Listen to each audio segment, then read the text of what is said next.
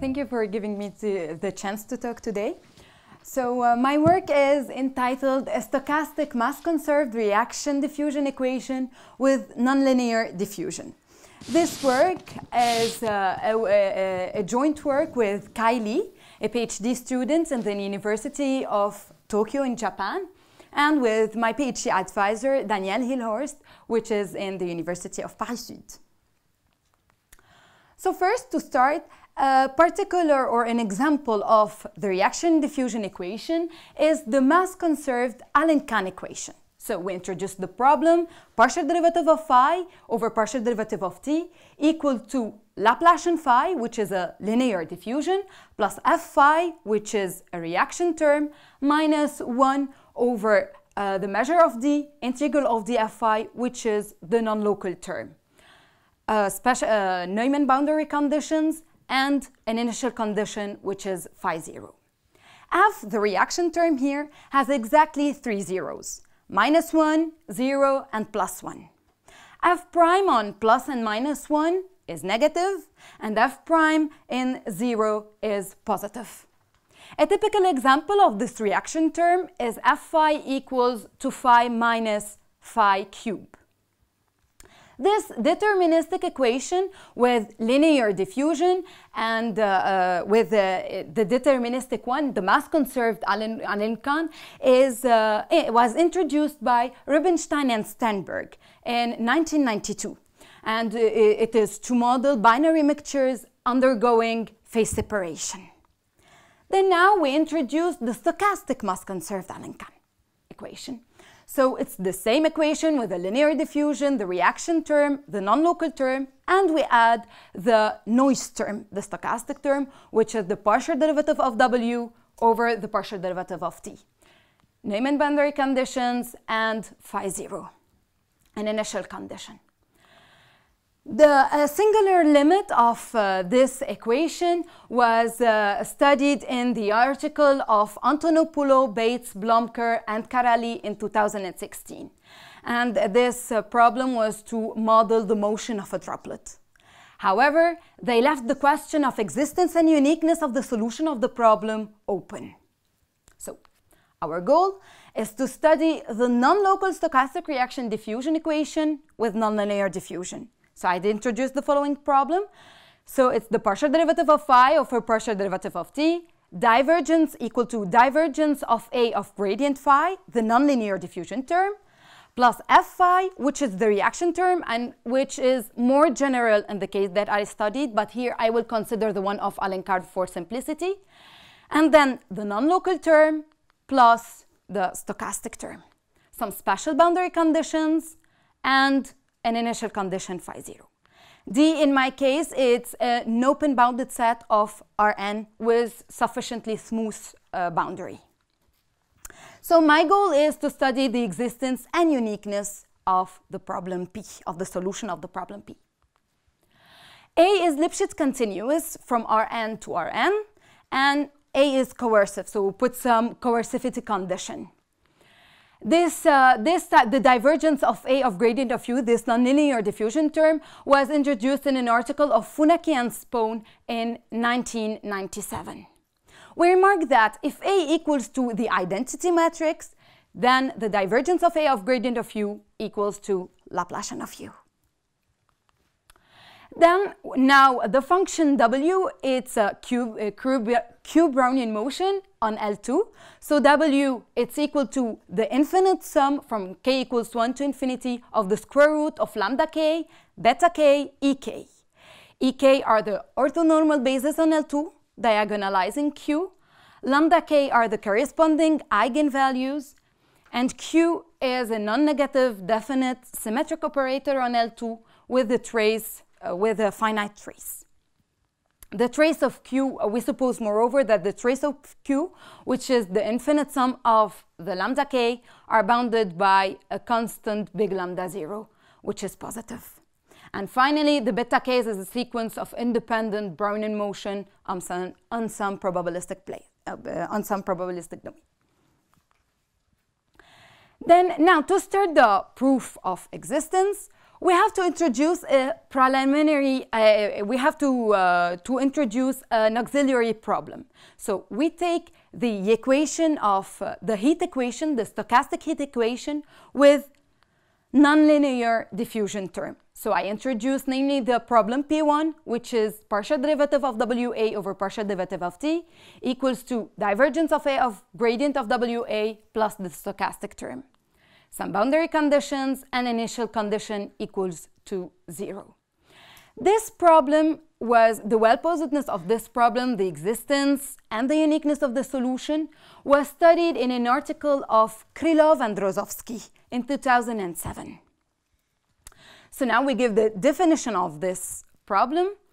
WA belongs to some Sobolev spaces, and WA satisfies the integral equation, which is WA equals to the integral from 0 to T of divergence of A of gradient of WA plus W of x and T. Then I define a change of function. I say that U is equal to phi minus WA. Then U satisfies the problem P2, which is partial derivative of U over partial derivative of T, equal to the nonlinear diffusion term, which is divergence of A of gradient of U plus WA minus A gradient WA, the reaction term, F of U plus WA, minus the non-local term, 1 over measure of the integral of D of U plus WA. And we remark here that the noise is hidden. Then we have the special boundary condition and phi 0, the initial condition. We remark that this equation is mass conserved. So namely, we have that the integral over D of U equals to the integral over D of phi 0 almost surely for almost every T belonging to R+. Then we work on some Sobolev spaces, which are particular to have the existence of the solution.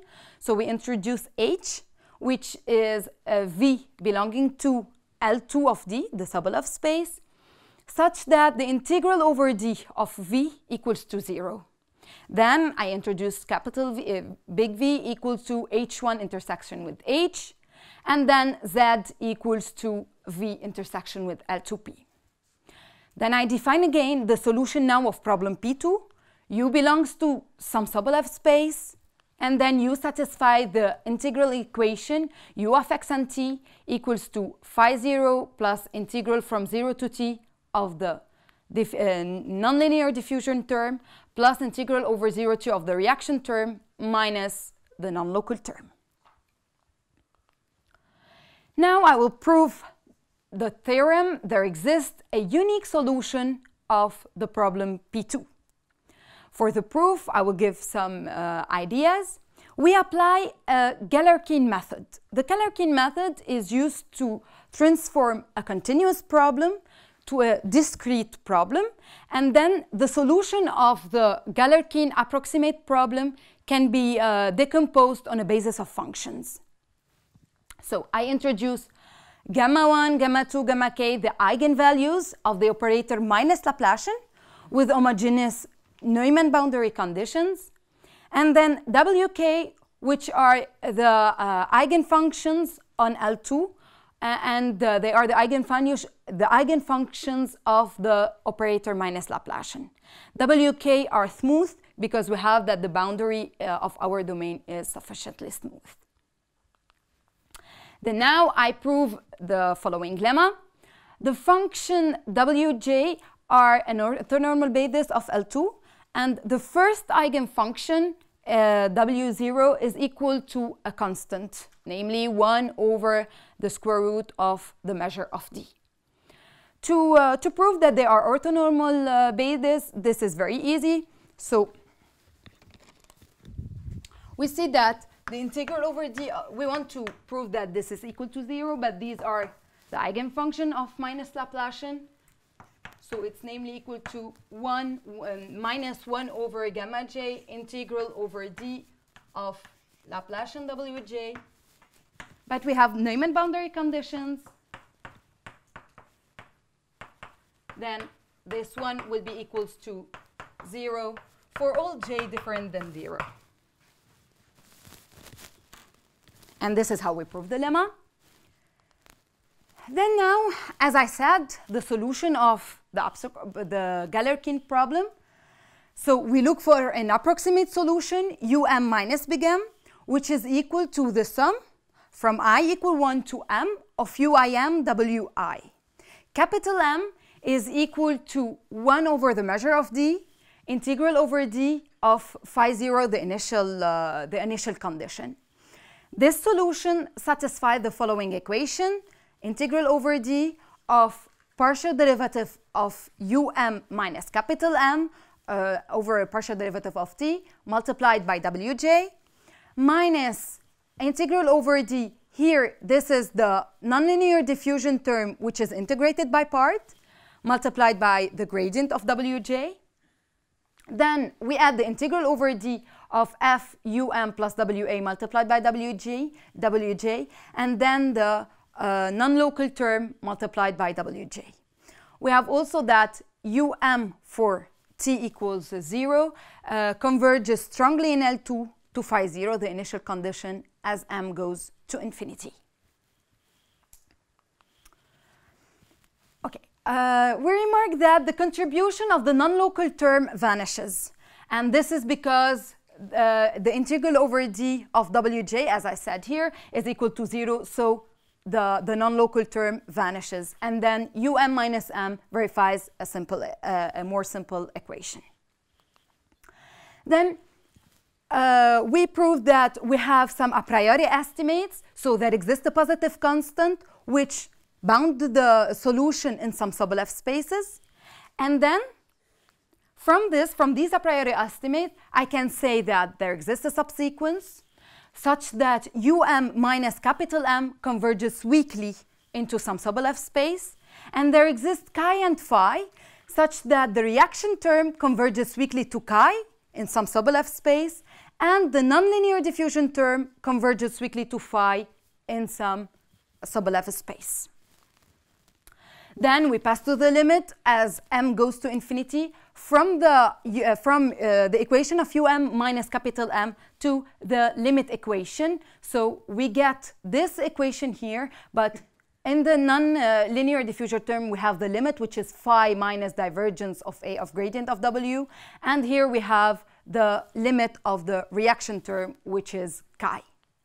The last point of the proof is to see how to identify the limit, so to have that phi plus chi equals to divergence of A of gradient of U plus WA plus F of U plus WA. And to do this, we have to use a monotonicity argument. This monotonicity argument was introduced in an article by Martin Marion in 1987 for deterministic problem, and for stochastic problems in an article of Krylov and Rozovsky in 2007. So, to apply the monotonicity argument, first for the nonlinear diffusion term, we have to use the condition of A, the condition of coercivity of A that I said in the first slide, to deduce that this term is monotone. Then for the reaction term, I would take the simplest one, which is Fu equals U minus U cubed. We have to see that this one, the U cubed, is a function which is monotone. And we have to get rid of this one, which is not monotone. So we do some change of function, which is exponential to the power ct u tilde, with c equals 1 in particular, in this case of u minus u cubed. And this is how we get that this one is monotone. And finally, for the non-local term, we have that 1 over the measure over d of fu multiplied by the integral of u. But we are working on some space, some Sobolev space, such that the integral of d of the solution equals to 0, then this term also vanishes. So, last thing I wanted to do is to prove the uniqueness. To do this, I take two solutions, u1 minus u2.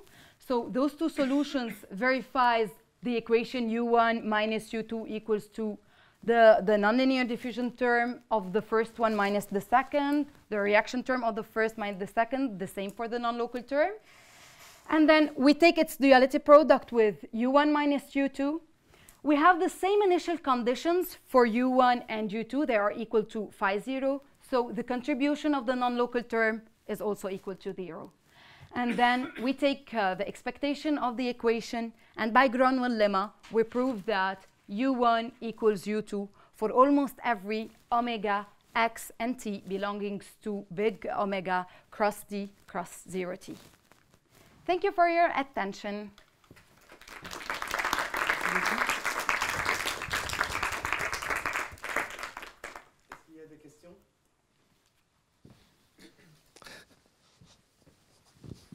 Merci. What is the parameter p, the power p that appeared in, here. Okay. Yeah. Actually, I did not mention this because, okay, so I said that Fu is equal to u minus u cubed in the case of Alencon. But in our case, what we did is that we extended this one to a more general polynomial. So we have that u is equal to the sum of some coefficient g from 1 to 2p minus 1. So it's a more, it's a more general polynomial such that p is bigger than 2. So we did not consider only the combination u minus u cubed, but you can have more polynomial 2 plus u to p minus 1. Est-ce qu'il y a d'autres questions? Oui. So compared to the solution of the equation determinist, the solution of the equation stochastic, the comportment of the two has some difference. I don't know. I did not do numeric simulations, so I don't know the difference between the one in deterministic and the one in stochastic. But what can I say is that I have the existence of and uniqueness of the first in deterministic, and I proved the one in stochastic. But to compare the solution, I don't know because I did not do any numeric simulations.